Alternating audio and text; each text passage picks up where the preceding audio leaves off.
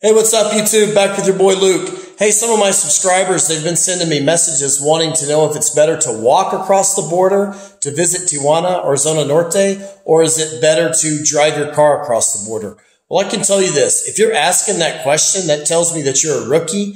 And if you are a rookie, you definitely need to walk across the border the first couple of times. It's perfectly safe. You're going to walk across the border. As soon as you get into Mexico, there's taxi cabs everywhere. They're going to be saying, hey, taxi, taxi, Revolution, Zona Norte, Hong Kong, wherever.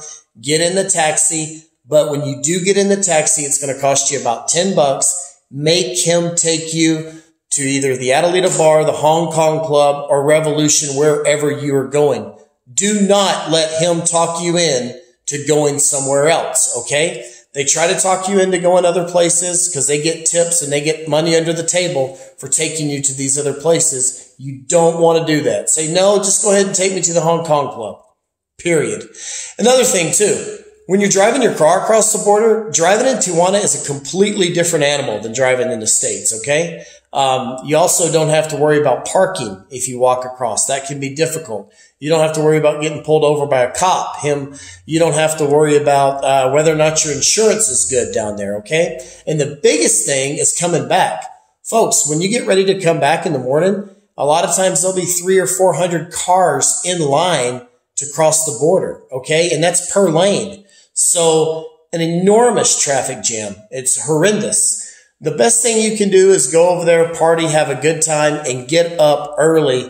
Or as soon as you get done partying at 3, 4, 5 in the morning, go right back to the border and walk back across the border, okay? Because if you wait till 7, 8, 9 o'clock in the morning to cross the border, you're going to be competing with all the students. You're going to be competing with all the people going to work, and the line's going to be really bad, okay? I'm talking about San Isidro. Also, don't forget your passport if you're walking at San Isidro. They're checking for that now.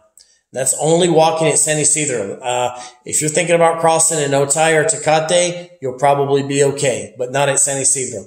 Okay, and also I wanted to tell you guys, if you do decide to walk across the border, the best place to park when you're going down the 5 or the 805, whatever that is right there, you're going to go down to San Isidro Boulevard. It's going to say last USA exit.